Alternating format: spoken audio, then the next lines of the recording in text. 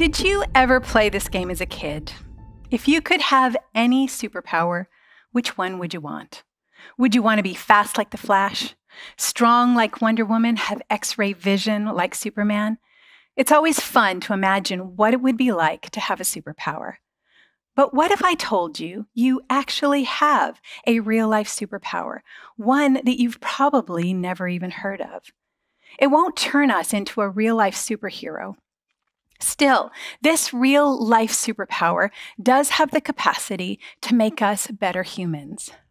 Let me introduce you to Interoception, our least known and least understood sensory system. While it won't make us faster or stronger or capable of seeing through concrete, although those things sound like fun, I don't think they necessarily make us better humans. Instead, I think the qualities that make us better humans are qualities like empathy, resilience, good emotional regulation, and mental health. I think these things would be better than a lasso of truth any day. We all know about our sense of smell or our sense of sight, senses that help us perceive what's going on in the world around us. Interoception is that capacity to pick up the senses of what's going on the inside of our body. Have you ever given any thought to how you notice hunger or thirst? Interoception is that power, that capacity to pick up those cues that tell us we're thirsty or we're hungry. The vagus nerve is the main pathway for this information. And the vagus nerve is this really complex nerve system that connects our brain to all of these different internal organs. These are only some of the parts of our body that are connected to our brain through the vagus nerve. Vagus is Latin for wanderer.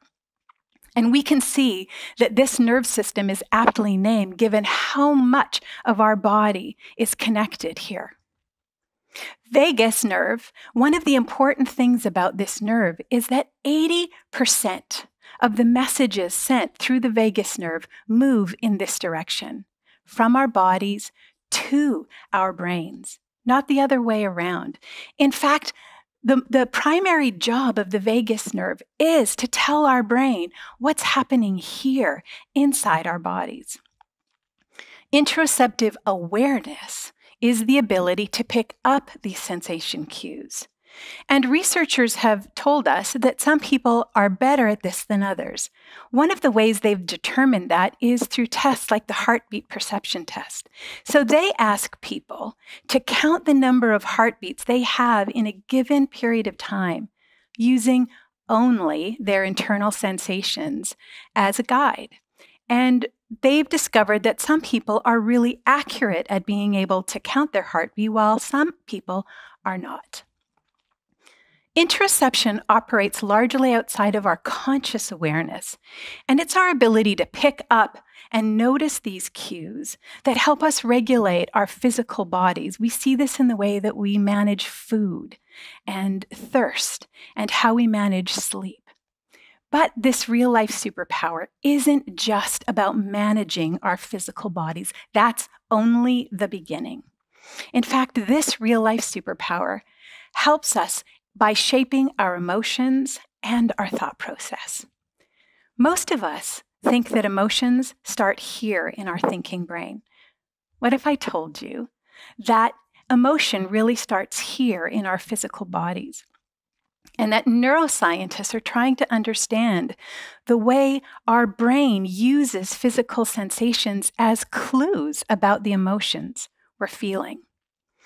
We intuitively know that emotion and physical sensations are tied together. We see this in the language we already use about emotions. My heart skipped a beat. I have a lump in my throat. I have butterflies in my stomach. We already have language that pairs sensation and emotion. Different emotions produce different sensations. Anger feels different than joy. Frustration feels different than anxiety. And we're meant to be able to pick up these subtle differences, or not so subtle differences sometimes, and they give us information about the emotion that we're feeling. And particularly for the challenging emotions like anxiety or frustration, we're meant to use these cues and physical sensations as information that helps us know what's going on so that we can practice emotional regulation tools. We can do something to manage this state that we're experiencing. And interoception doesn't just help us with our own emotion, it also helps us pick up and experience the emotions of others, something we call empathy. This ability to feel what other people are feeling. And interoception is one of the ways that we pick up and share emotions as humans. And interoception isn't even just about emotions. It also gives us information that helps us know ourselves, that helps us have a sense of self-awareness. We learn things about what we like and dislike with the interoceptive cues that we receive. You've probably never given much idea about the way you know which flavor of ice cream you prefer. When there are 30 to choose from, how do you know which one is the right one to pick? Well, a craving for Rocky Road or anything else really happens through interoception and the cues that our body is giving. Likewise, the enjoyment of that also is about an interoceptive cue. We're meant to see and have an experience of something we like and enjoy and feel it here in our body. And if interoception helps us know what flavor of ice cream we like, it's also going to help us with more important things like, who am I attracted to? What kind of person? What kind of career interests me? Where would I like to live? You can see from all of these different things that I've expressed about what interoception does, this superpower does so much to help us be amazingly healthy human beings. It helps us feel it helps us regulate our physical body. It helps us experience our emotions and regulate it. It helps us with empathy. It helps us have a sense of knowing ourselves and self-awareness. We truly are fearfully and wonderfully made. Can you see why I would give up being faster than a speeding bullet for this? I might be out of a job as a therapist, but I know the world would be a much kinder place. And just as I've talked about the great things that interoception does for us, it's also important to talk about the places of challenge for people. What happens for people for whom connecting with their physical bodies is difficult? And that happens very often for people. Autism spectrum disorders and mental health challenges like anxiety or depression or substance use or disordered eating or post-traumatic stress disorder. These challenges all share one thing: difficulty with interoceptive awareness. These people all report challenges picking up on their sensation cues, feeling them, expressing their emotions, identifying their emotions, or regulating their emotions. Let me give you some examples. People with depression report a real lack of positive emotions. Instead, they experience emotional numbness and a lack of ability to pick up anything that's going on in their physical bodies.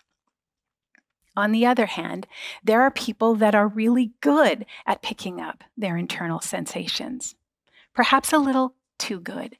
And this would be true for people who experience anxiety disorders or who have a trauma history. For these people, their own physical sensations are often a source of anxiety or panic. Or they're also more likely to misinterpret their sensations and think they mean something that they don't, which only increases their anxiety. I want to return for a moment to the superpower analogy. And just like kryptonite rendered Superman powerless, we have our own versions of kryptonite. We live in a modern world that takes us out of our physical bodies. Stress, sedentary lifestyles, substance use, unhealthy food choices, endless scrolling on digital platforms. We humans do a lot of things to take us out of our physical bodies. We sit too much. We exercise too hard or not enough. We don't sleep when we're tired. We eat when we're not hungry. And we binge on far too many things. By the way, animals in the wild don't do this. And here's a really important fact. If we're not managing our physical bodies, then we're not managing our mental health or our emotional health either. I recognize that conversations about a deeper connection with our body is very uncomfortable for some people, especially those with anxiety or an experience of trauma. But connecting with our body is such an important way that we have clarity about ourselves, about our emotions, about what we want and what we like. And so now more than ever, we need tools that help us connect with our bodies and listen to the messages that it gives us. So what works? What helps us build a better connection with our body and listen to the valuable messages that it tells us? The great news is there are lots of things. We can start with learning about the vagus nerve. This powerhouse nerve system does so many things that help facilitate us being healthier people. It helps us manage our own emotions and connection with other people. It helps bring states of relaxation, and it manages so many things in our physical body. And besides learning about the vagus nerve, we can actually start engaging in practices that help us connect with our bodies even in small ways. Mindfulness is one of the ways we can do this. And mindfulness simply is a practice of being where your feet are, of being present in this moment to what is around me, to what it feels like to sit on the chair that I'm sitting. What does it feel like to take a deep breath?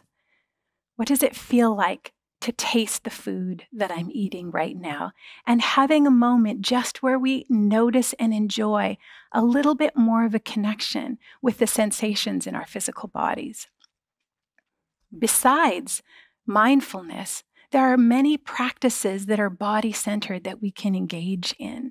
There are a number of therapeutic approaches that are grounded in helping people who struggle with interoceptive awareness learn how to tolerate and build a comfort level there. Somatic psychotherapies and trauma-informed yoga are two of them. So I've given lots of ideas about how we can connect our brains and our bodies in different ways, and some of the reasons why this is so important, especially now. We all could use more tools to help us be healthier people.